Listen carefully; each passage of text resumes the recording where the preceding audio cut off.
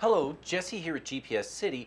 I'm going to show you how to change the units in your Garmin Forerunner 910XT. To access the units, we're going to mode over to the main menu, then select Settings, then System, and then Units is on the next page.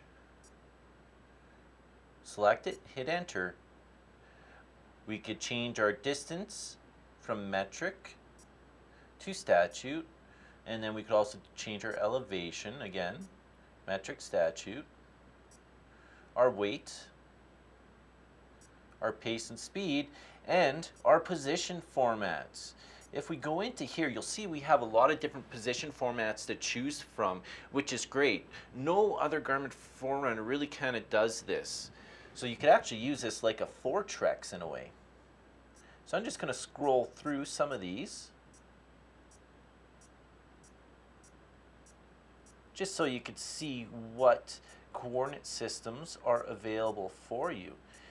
And as we get down here, you'll notice that we have MGRS, which is great for military users. And then at the very bottom, we're going to have UTM, which is very popular for hikers and topo maps. UTM, UPS right there. And then back to the top, and we have three different variations of latitude, longitude.